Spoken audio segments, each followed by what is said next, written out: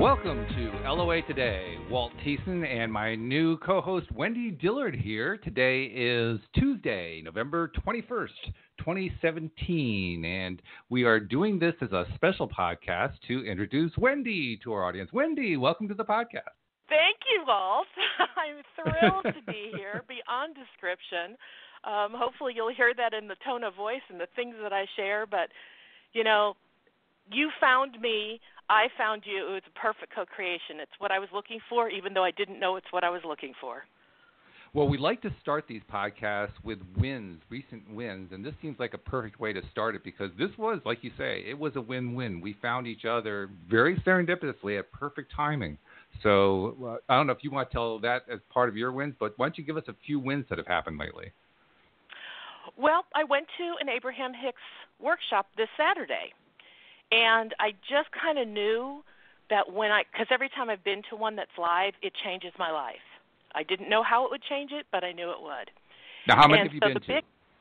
I've been to a cruise, a land cruise, and 4 workshops. Okay, now I'm officially jealous. How many have you been to, Walt? None. I haven't seen a single one yet. Oh, my goodness. I feel deprived. I've had a deprived life. Well, maybe when next time they're in Connecticut, I'll head out there and we can meet in person and we'll both go to the Connecticut Oh, that one. sounds fun. Yeah. Because they do one in Stamford every year. Yeah, it's true. They do, yeah. Yep.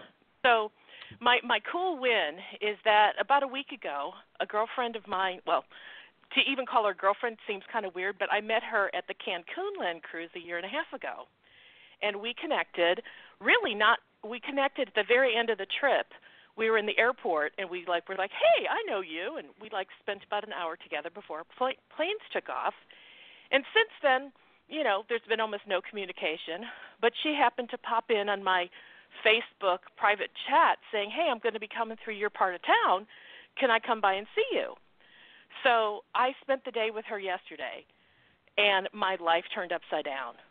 That to me is such a win, and how and why and what that means is that I shared with her what was going on in my life, and she amplified everything by witnessing, acknowledging, and adding to what she was hearing me talk about, and it literally 10x'd, you know, everything I was already feeling, and now I feel like I'm on steroids because I'm just, you know, everything that I'm looking for in my life just feels as though it's coming together.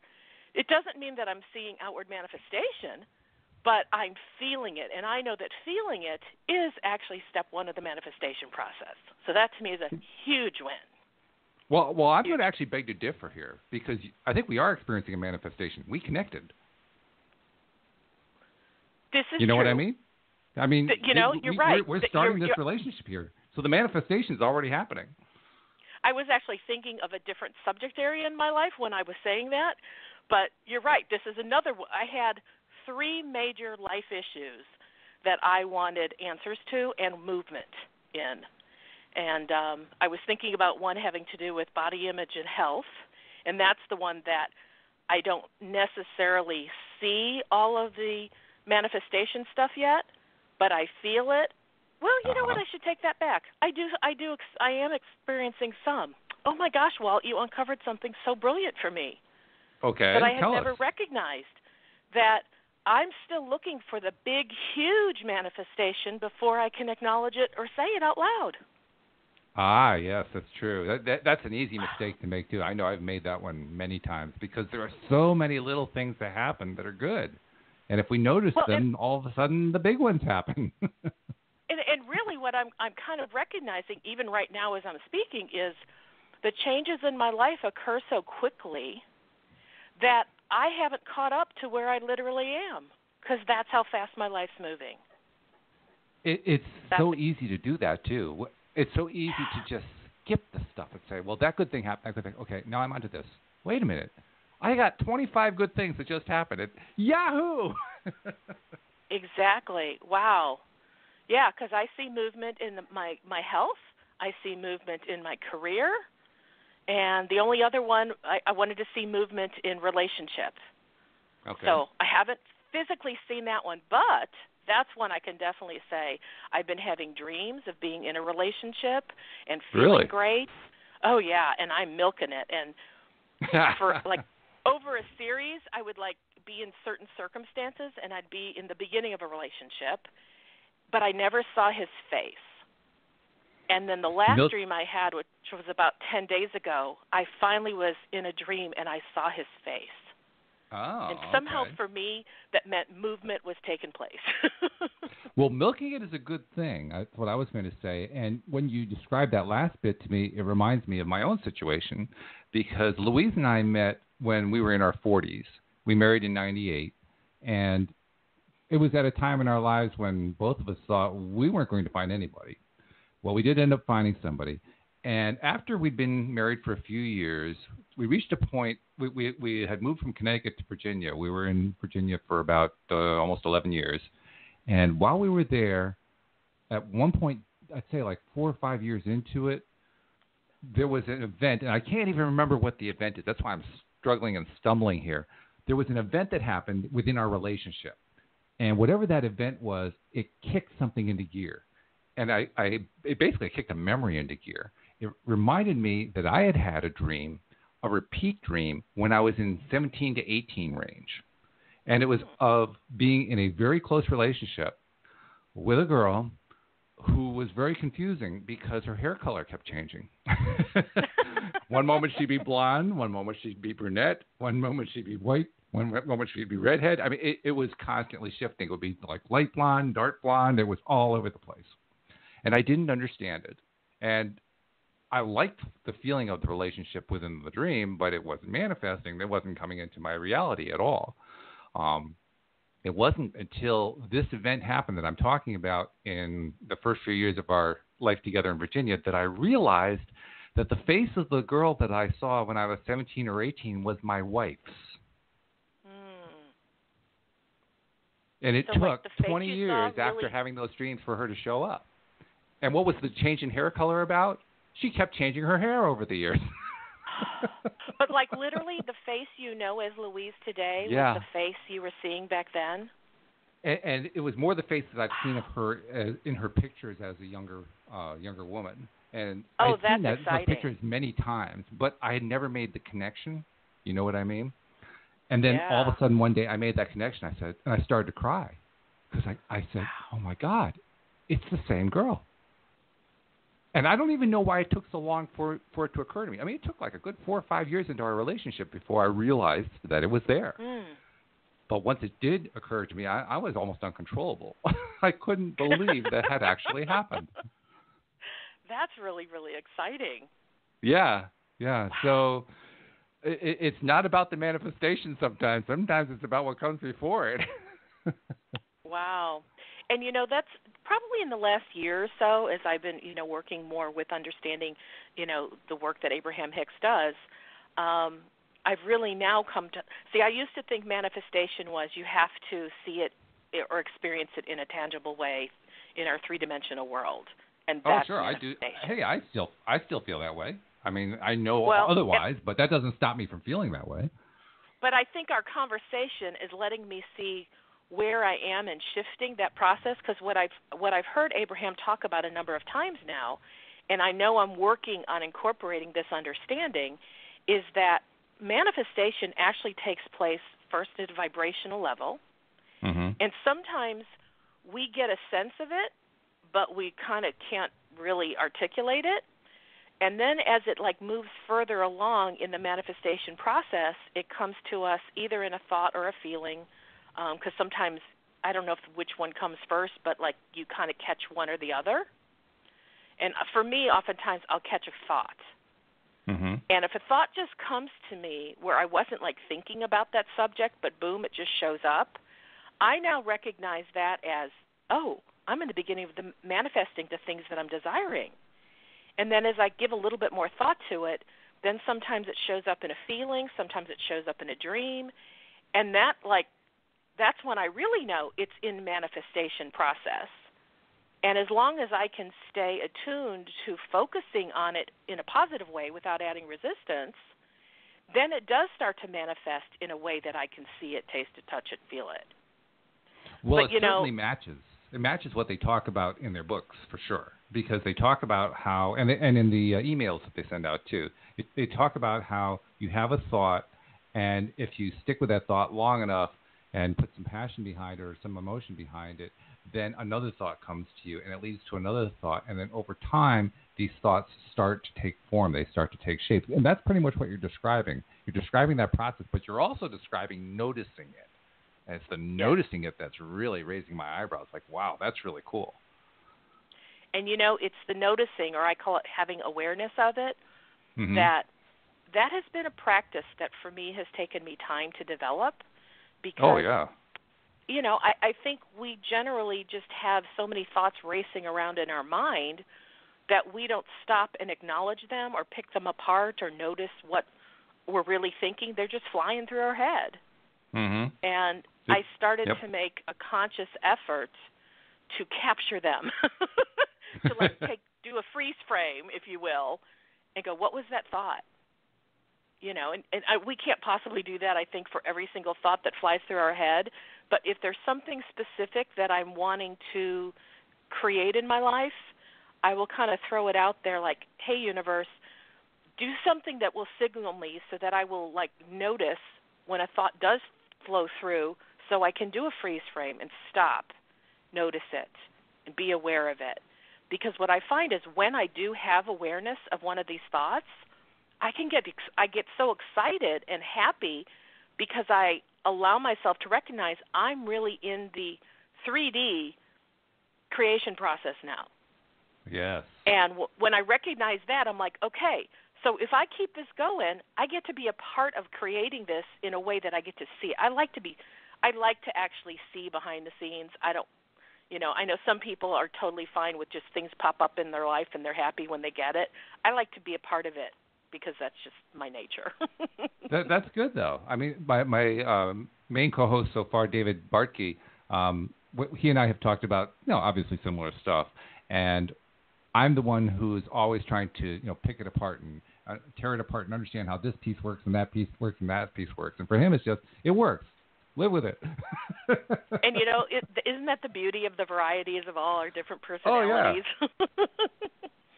But I'm the one who wants to go pull the curtain back and sit behind the wizard as he's moving the levers so I can see what he's creating on the big screen. Yeah, you and me both. And not only do I want to see how the wizard is creating it, I want to ask the wizard why he's not doing this as well, and why he's not doing that as well, and why is that working out the way it's supposed to work out, but that one's not working out the way it's supposed to, and all this other stuff. I mean, I'm constantly dissecting. It's crazy. It's a great way to drive yourself absolutely nuts, but it's what I do. And it's a great way to get questions answered. Hello. It is. That's true. It is true. Having a curious mind is so incredibly important in this process. I think so. Yeah, because the curiosity is what drives us to learn more. And the more that we learn, the better we understand it. And the more that we understand it, the more we actually get to the point where we want to try it and apply it.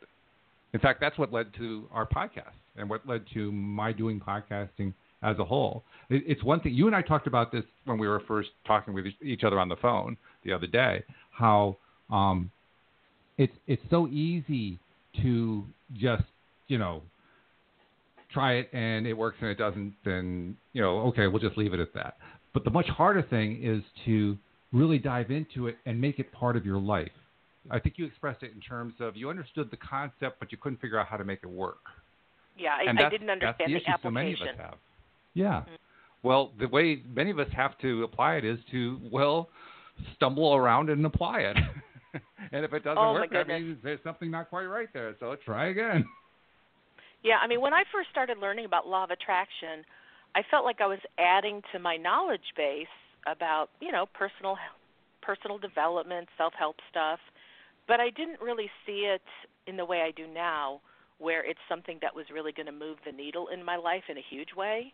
Until, there came a point that I listened so much, and I was hearing how, other people who went to Abraham workshops were getting such great answers, and they were getting so many wonderful manifestations in their life.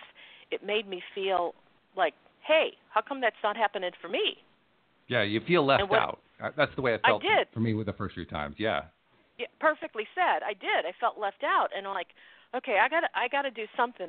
And I don't think it was that I had to do anything. That's how I was thinking.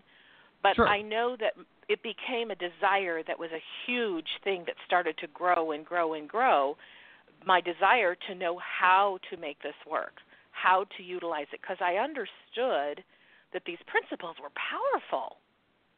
I just didn't quite know how to use them in my life. And so the more I listened to Abraham Hicks stuff, the more I went, I'm going to figure out how to master this, because I know there are some gems inside of this. And then there are. I may have shared this with you the other day, but there came a certain point, almost like, when I hit critical mass with this new information, and I felt a sense of hopefulness arise deep from within my being. And I was telling my friends, I'm like at hope on steroids. That's where I'm at in my life right now. It's hope on steroids, because it felt so big. And I didn't know where it was going to take me. But I had studied many different modalities in the self-help world, trying to improve upon my own life experience. But I somehow knew when I landed on Law of Attraction that every answer I would ever need was somehow resident within these principles. And if I could just figure out how to apply them, it would change my world. And it did. So what are some of the ways that it has done that specifically in, concrete terms? In concrete terms, I would say, I went from being a gal who I was raised with a lot of debt. I mean, my family was in huge debt. That's all I knew was to be in debt. I didn't know you could actually save for something and then buy it. I only knew the credit card methodology. Mm-hmm. And I knew that through that credit card methodology, there was always going to be fighting, because great story, when I was little, I remember my mom had bought some new kitchen towels, and she took the receipt, and I watched her stick it under her jewelry box. And I said, Mom, why'd you put it there? She goes, well, I don't want your dad to see it. And I said, what do you mean? She said, well, he pays the bills, and I don't want him to know about it. And I said, but won't he know about it eventually when the statement comes? She goes, yeah, but I'm willing to wait until that happens. But by then the towels will be washed and dried, the tags are off, and I have to keep them. And I'm like, that's right. Oh, that's interesting. But there was always like when the bills came, oh my God, there was screaming and yelling in our household, and Mom trying to justify why she bought something, and Dad saying, yeah, but now it's going to cost us and we don't have the money. So I grew up around the energy of lack of funds. Mm-hmm. And, it has taken many years and it's changed in many forms, but I would say once I understood Law of Attraction, I started focusing in a way that I knew there had to be a way to live a life without debt. I didn't know what it was, but I was open to receiving new thoughts and ideas. Mm-hmm. And eventually I started playing games. Now I'm kind of geeky and I love Excel spreadsheets, and okay. I started putting all of my debts in a spreadsheet, and I figured out certain formulas, and I'd plug in numbers like, well, if I paid this much per month, when would this debt be paid off? And over time, the game of getting out of debt became really fun and exciting to me, and I did get out of debt, like no credit card debt whatsoever. And Fantastic. Now all I have left, I just have half of my mortgage left, and I know my plan is to have that paid off at least in the next 4 years, if not sooner. And every time I come up with like a big expenditure, I always plan for paying it off in so much time or sooner.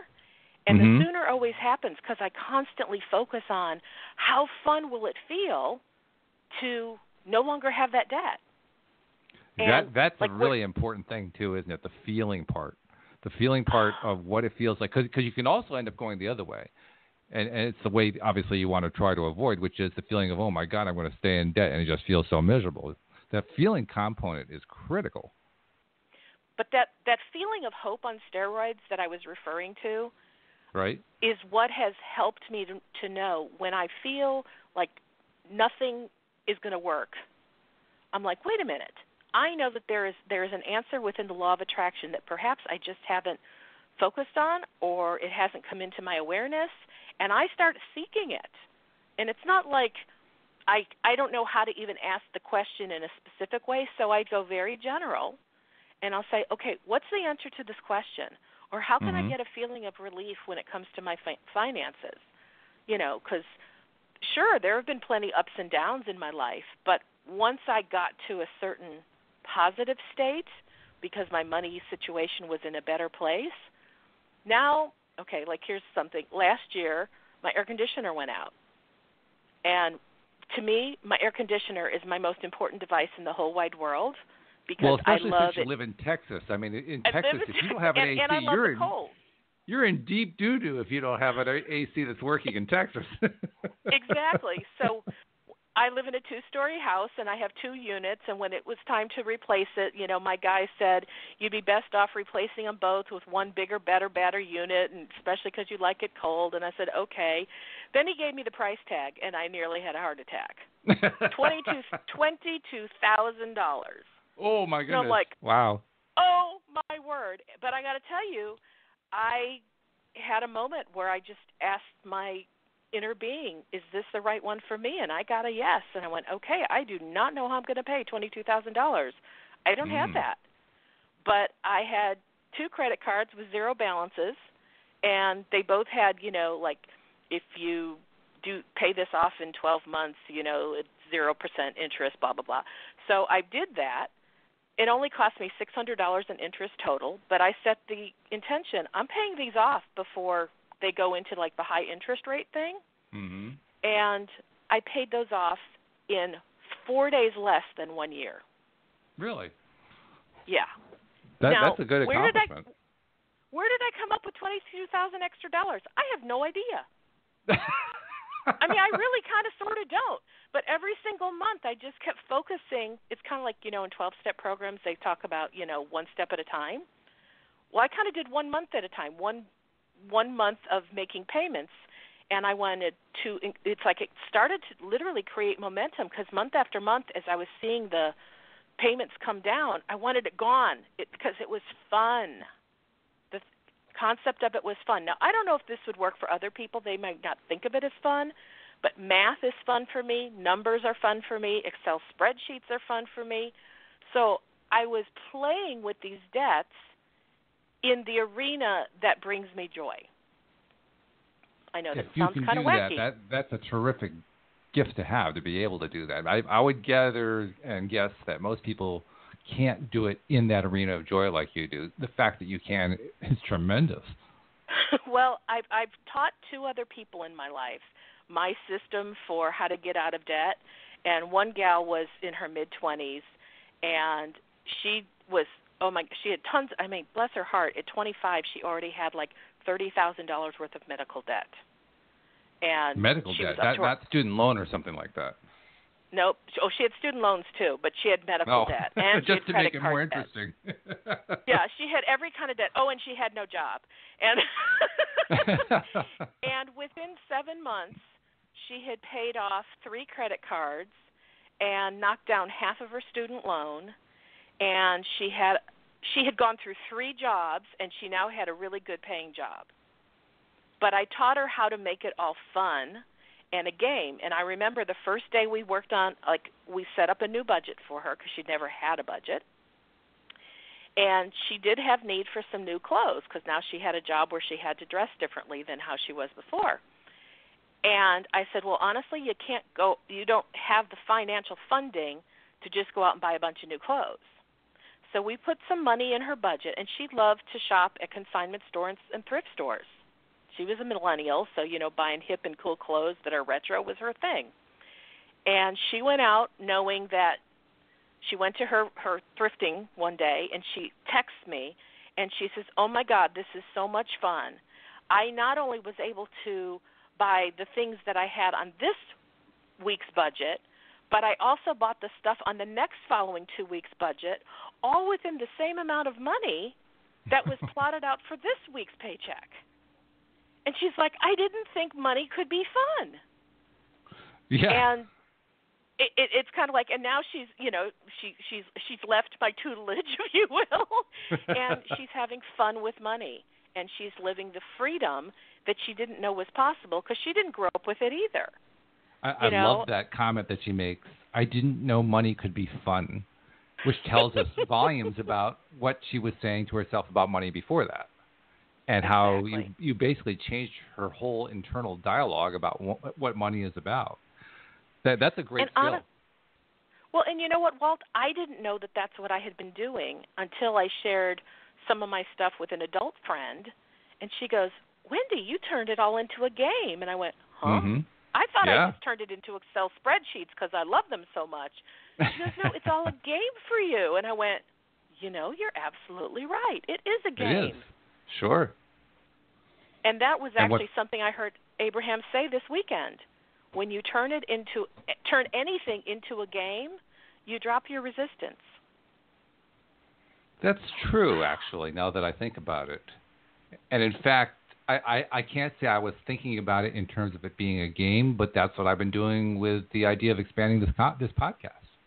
Because up until I've been doing this podcast once a week now for, let's see, we started in September 2012. My wife and I did a few interviews. It kind of fell off for a bit, and then I started regularly around August 2013. So we're in November 17th, so about 4.25 years now. It's been just once a week. And it's only in the last couple weeks or so, 3 weeks or so, that I've really started to give thought to the idea of expanding it, which is obviously how I reached out to you, among other people. I didn't really think of it as a game, but really that's what I've been doing. I've been playing a game here to see what will happen if I try to do this. What will happen if I try to do that? And the this and that are things like trying out Blog Talk Radio, trying out just reaching out to other people who are life coaches and so forth to see if they'd be interested in being involved in something like this. Which, by the way, that alone was an amazing thing. Wendy, I don't know if I told you, I've reached out in the past few days or so. I reached out to 11 coaches. Of those 11, 6 have replied, 5 have not. Of the 6 who replied, 3 are interested and 3 are not. So in the course of 4 days, just by playing a little game, I have 3 people who are raring to go to do this podcast. Wow. And it was just, let's see what happens. I mean, there was no plan here. So just to kind of put some awareness around it for others who might be asking some questions in their head right now, did you have any expectation as to what the result would be when you put this out to numerous coaches? Not specifically, but generally I thought it was going to be cool. Generally I thought it was going to be really good because I really did want to expand the podcast to be more than just once a week. I wanted to do it daily and preferably a couple times a day.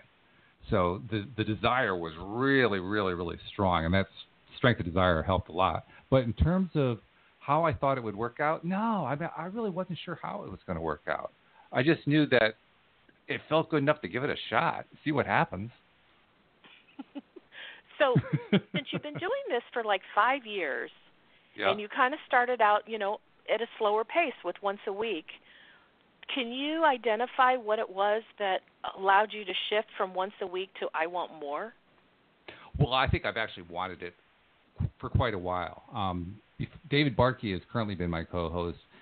He and I hooked up in May. Before that, it was Joel Elston, who did it with me from November 2015 through early April of 2017 this year. And when Joel and I did it, we often talked about how great it would be to be doing a daily radio show during drive time. So this has been percolating for quite some time. Oh, interesting additional point here. At the same time that I was reaching out to you and some other coaches, David, very sadly, his dog passed away on Sunday. And Sunday is normally the day we record the podcast for broadcast on PRN on Thursday. Mm-hmm. So I needed to fill in the gap, so to speak. And I knew that we were going to have a call-in because he had arranged to have somebody to call in. So I did the regular podcast. But I also reached out to my old friend Joel. I said, hey, Joel, I know you're terribly busy. That's why you had to leave the podcast. But would you be interested in doing one just for today? And he got back to me and said, sure, let's do it tonight. So we set a time, and we did it. And in the course of doing that, I found out he wants to come back. He wants to do more. And I reminded him about how we used to dream about doing the podcast during drive time as like a broadcast and getting people psyched up for their day and giving them their dose of positivity and so forth. And he said, I want to do it regularly now. I can't do it a lot, but let's take a day where you can, put me into your schedule. And I said, great. So there's just another example of how out of nowhere, something that I thought was actually closed off to me because he has so many unbelievable things that have been going on in his life that I didn't think he'd ever be able to come back. All of a sudden, a door that I thought was closed has now reopened. So I guess what I'm saying here is I didn't know what was going to happen. I just knew that I had been wanting it for a long time, and now that I started to take some steps, all of a sudden everything started to happen. So during the time you were wanting it, did you have doubts, or was it just kind of a fun thing to kind of roll around in your wanting? Oh, I think if I'm really honest with myself, deep back in my psyche, I had very strong doubts about it, but I was trying desperately to stay away from that and to just focus on how cool it would be. And that's what Joel and I would do. We would talk during the broadcast about how much fun it was and how great it would be to do that. We get really high thinking about that. But if I'm really honest with myself, deep down I had doubts. Okay. Because at some point, I like to call it a tipping point. At some point you had to have had less doubt than desire.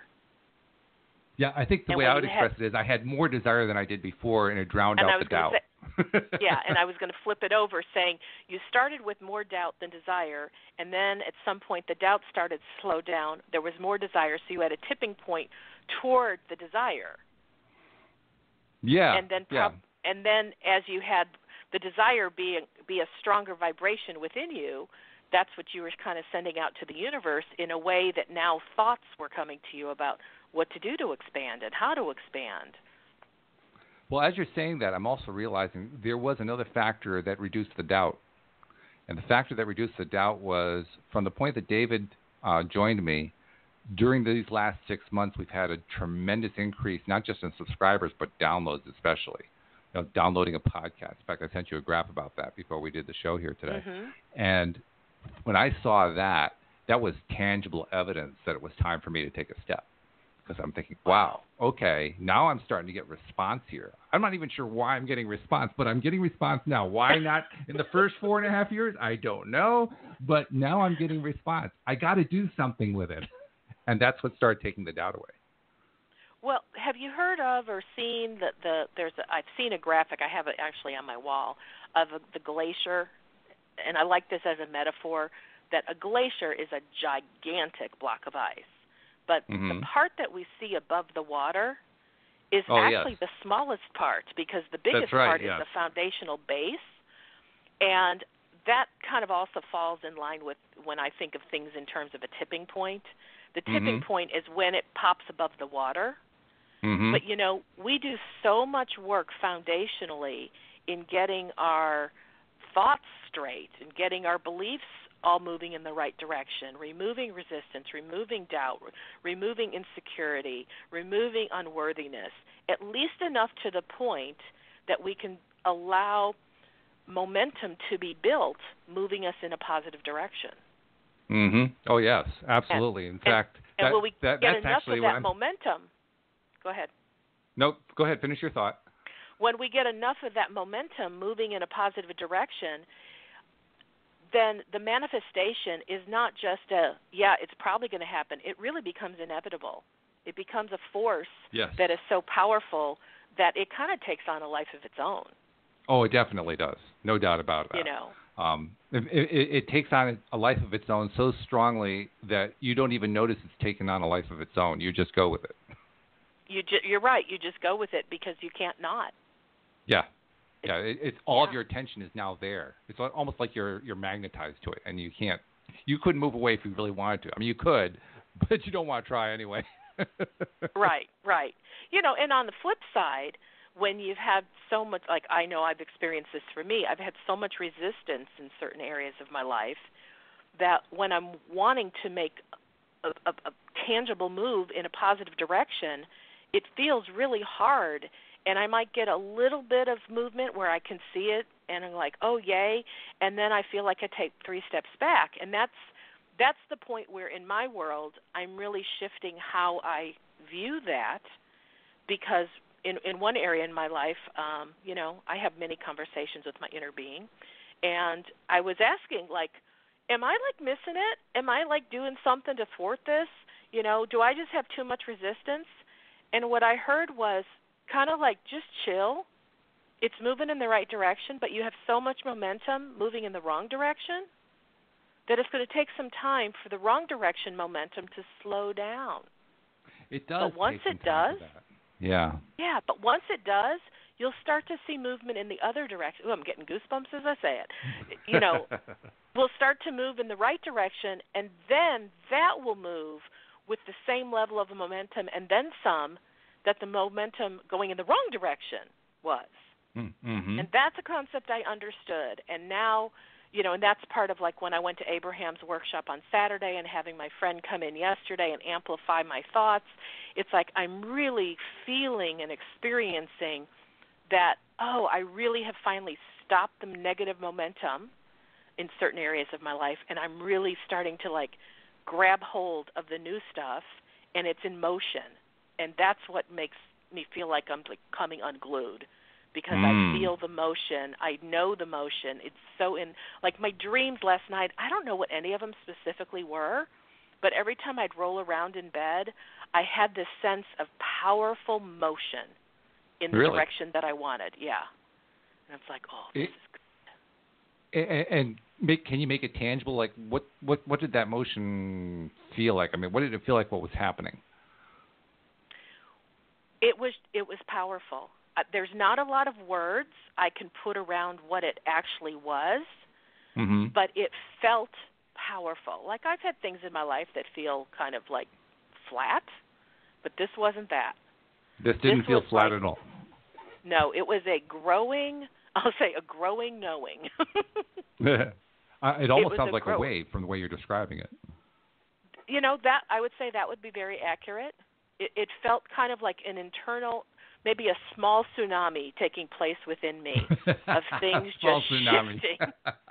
A small one, not huge yet, but it was a small tsunami. Isn't that a contradiction in terms? Small tsunami? I mean, tsunami is big. I know. Well, and this is just me being silly, but I'm thinking a tsunami would overtake me. Yes. A physical tsunami, but this one didn't overtake me, so that's why I called it the small tsunami, because it was so this within is like a children's tsunami. Let's just say this: I kept my grounding and my footing, so it didn't knock me over. It's more like I was an oak tree who has rooting so solid in the ground that even when the big winds of a hurricane or a tsunami or whatever would push against it, it didn't move and it didn't get uprooted. It felt That's solid. Nice. That's really nice. And so that's a nice feeling. It's a good feeling. It's a great feeling. And it's actually one of the things I'm hoping we can do as we expand the podcast.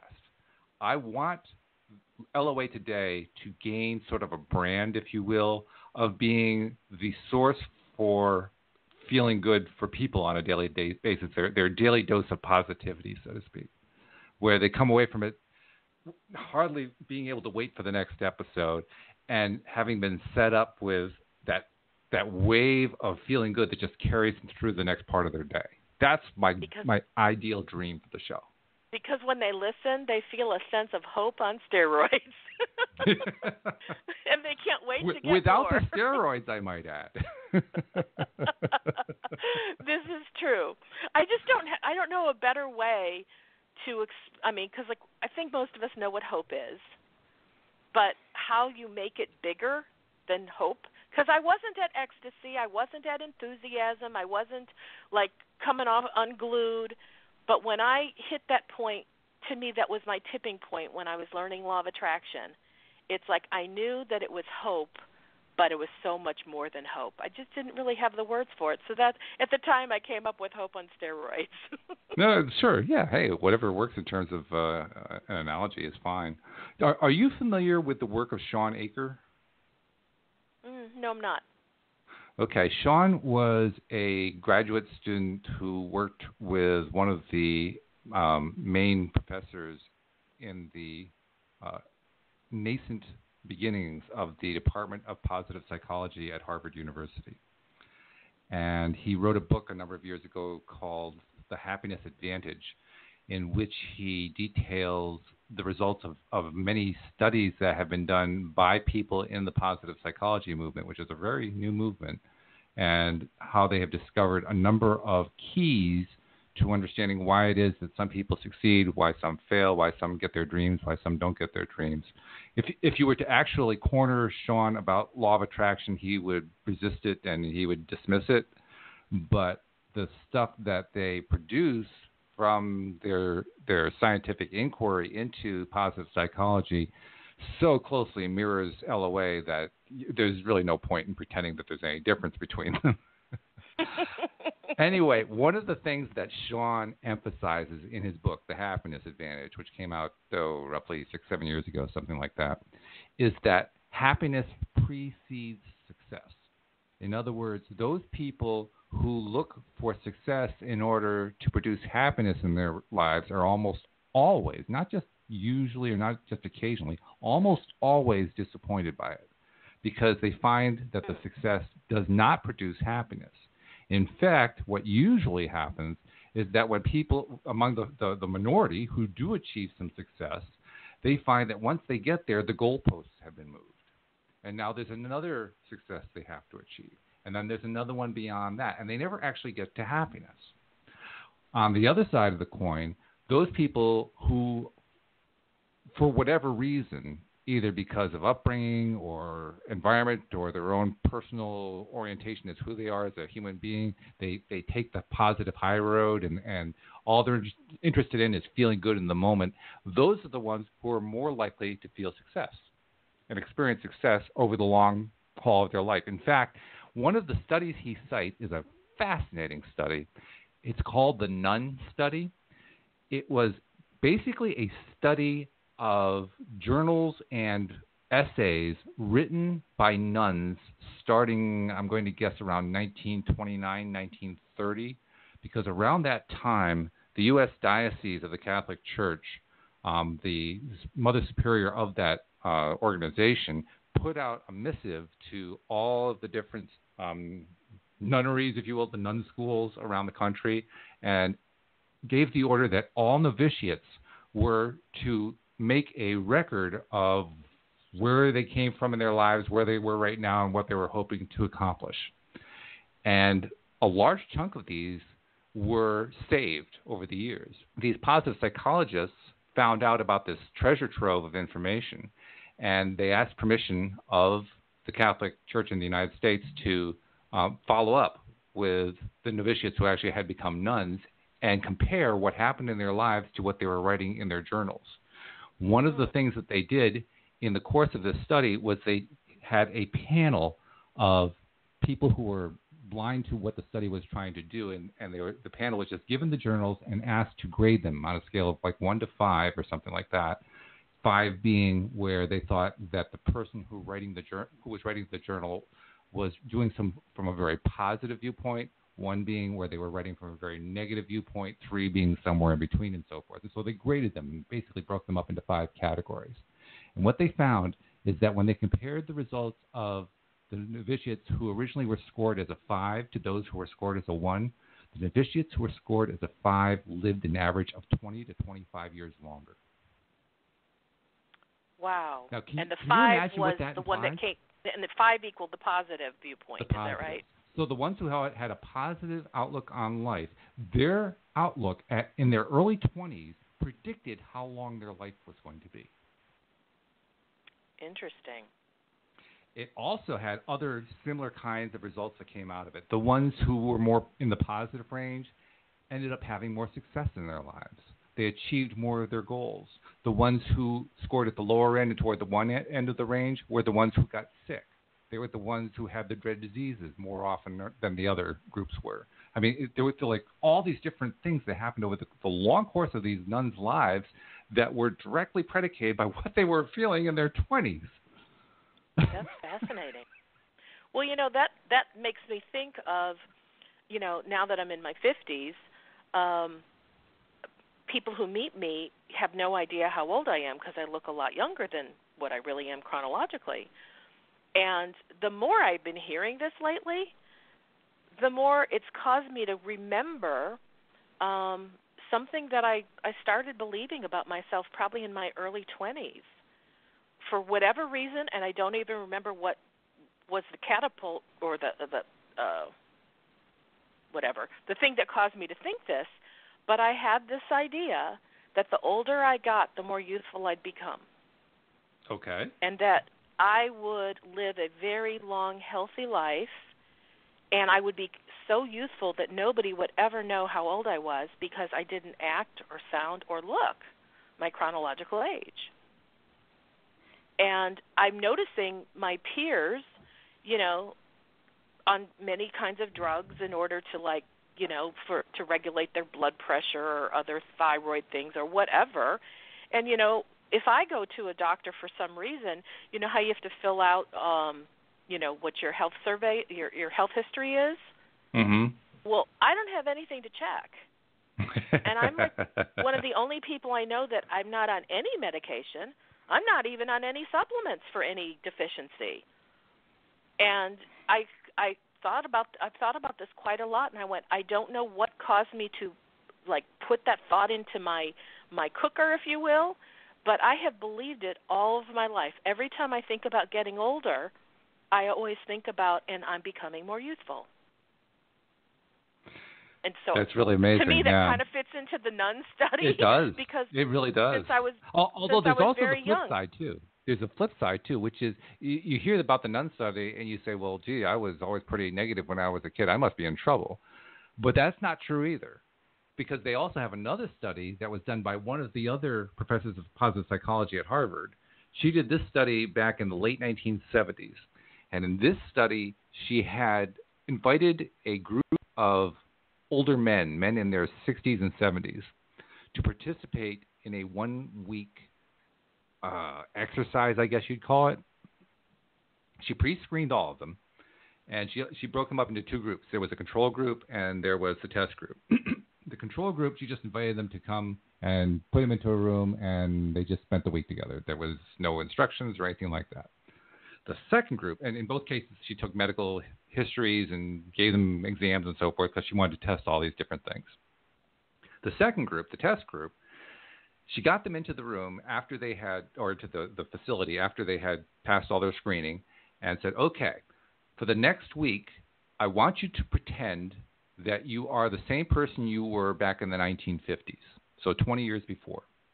And she gave them all name badges that had their pictures from when they were 20 years younger. And she filled the facility with 1950s Life magazines and Time magazines and pictures of President Eisenhower on the wall and music from the 50s playing in the background.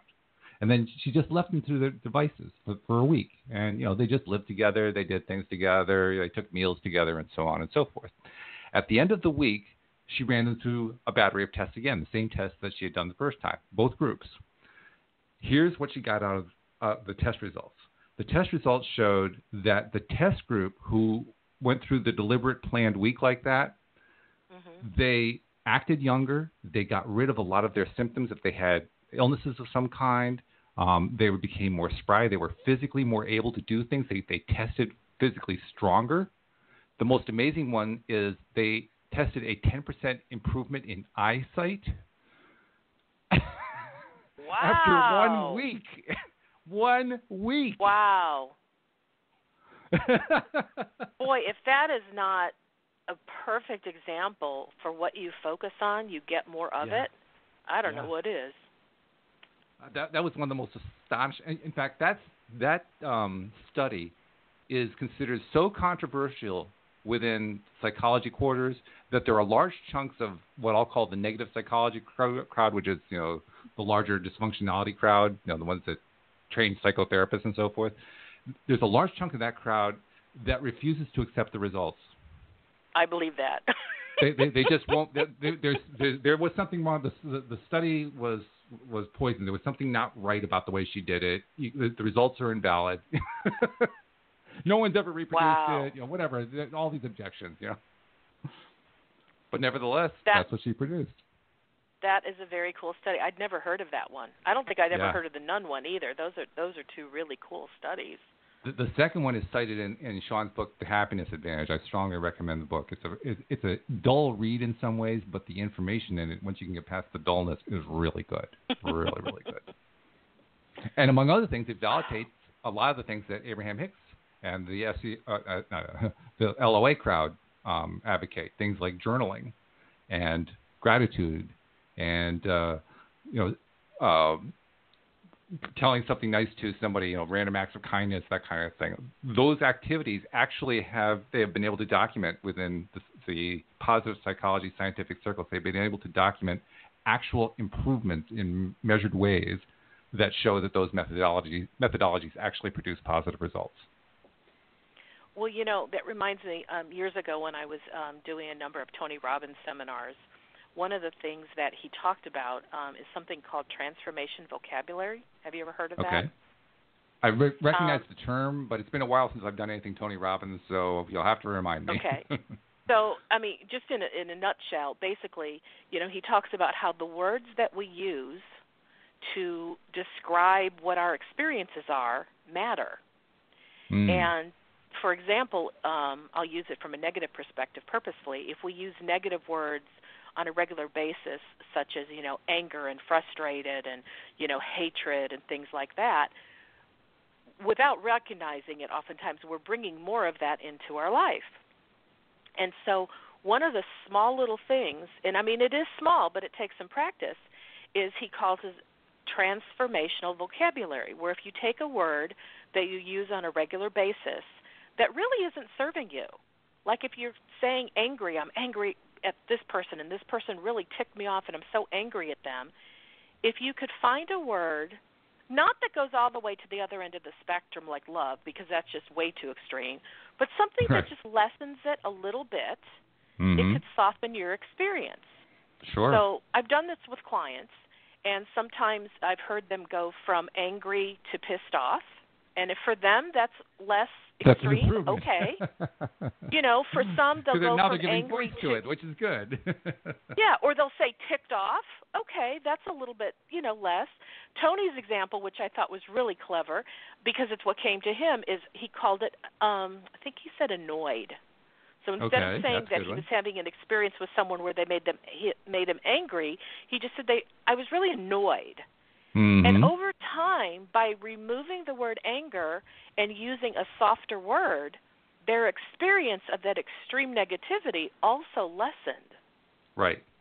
And so I've used that over the last 20 years since I learned that, and I have found that to be very true. It really, because it changes my point of focus, and it's not so extreme. And in the moment the experience happens, I actually have because I'm not so out there on the ragged edge of, I'm able to make a better choice in how I respond. And so, all of this to me has to do with law of attraction, because it's all, where do we place our focused attention? Here's a fun. Oh, go ahead. Oh, go ahead. No, tell your story. Go ahead. I was going to say, years ago, I decided to remove the word mistake from my vocabulary, because Tony says if you don't have a word to describe something, you can't experience it. Well, I didn't know if that was true, so I thought I'm going to test it.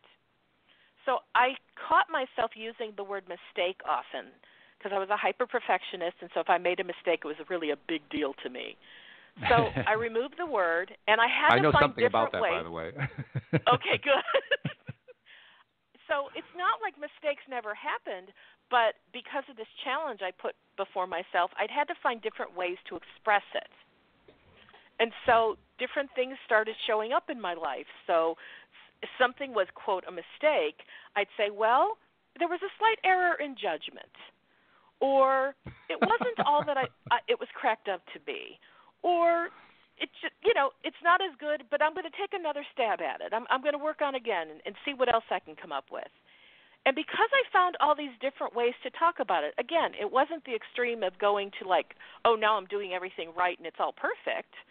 But what it did is it softened I didn't know this at the time, but it softened my self-judgment. I was so critical of myself when I made a mistake. It was almost like stabbing myself in the heart, because I thought I was a horrible, unworthy person because I made a mistake. And now without the word mistake, if I say, well, it looks like there was some error in this calculation, it actually made me giggle, which definitely shifted my point of attraction. And after about 10 years, I felt like, you know what, the experiment worked. I now do use the word mistake when I want to, but it kind of always makes me laugh because it doesn't have the horrible charge on it that it once did. And so that's one of my fun little tools with people, especially if I'm working with a client and I hear them use the same repetitive word. I'm like, okay, that word is really not serving them. So I teach them about transformational vocabulary, and we talk about what's a little bit softer word that you could use just to replace this, and let's just try it for 3 days and see what happens. And anyone who's tried it has had a good experience with it. Which is great. It reminds me of the classic story of Thomas Edison inventing the light bulb. And usually that story is told in terms of he failed 10,000 times and then he finally succeeded in inventing the light bulb. Mm-hmm. But the way that I like hearing that story the most, and the one that stuck with me best, is the one where he was interviewed about it. And I don't remember the exact wording, but the gist of it was the interviewer asked him about all the failures he had with his attempts to invent the electric light bulb, and his response was to stop the interviewer right there and say, "No, I didn't have failures. What I did was I found 10,000 different ways not to invent the light bulb." Mm-hmm. And there's a really subtle difference in there, but that subtle difference makes a world of difference. I was going to say that subtle difference makes the difference between somebody stopping and quitting versus continuing on their path because they know success is inevitable. Right. Now, I'm not sure I could stick it out to do it 10,000 times, but I don't know, but I do like the idea of, and this is kind of like a phrase in my life, success for me is inevitable as long as I never give up. That's true. That's very true. Listen, we're down to about our last minute here. One thing we always like to do is to invite listeners who are interested in contacting our guest expert or our co-host expert how to reach you. So if somebody wants to get some coaching from you, how do they do it? It's pretty easy. All they do is go online and go to my website, wendydillard.com. Wendy is spelled with a Y, wendydillard.com. My email's there. My phone number's there. What I do is there. You'll learn a little bit more about law of attraction and my style and my story. And anybody who wants to contact me, I would be more than happy to, have a conversation and see if we're a fit. And Dillard, of course, is 2 L's, Dillard. So contact Wendy. My name is like double retail. Wendy like Wendy's Hamburgers, and Dillard like Dillard's department store. Oh, there you go. You won't forget it. Wendy Dillard. That is completely unforgettable. And so are you. I have totally enjoyed having you on the program. I'm looking forward to having you back again. Thanks for joining us. This was a blast. I love just having a conversation. What a riot. Whoever thought you could do a podcast by just chit-chatting? But that's kind of what we did. We're going to do a lot more of it. Yeah, we're going to do a whole lot more of it. So thanks for joining us, and we'll look forward to having you all join us, too, next time here on LOA Today. Goodbye, everybody.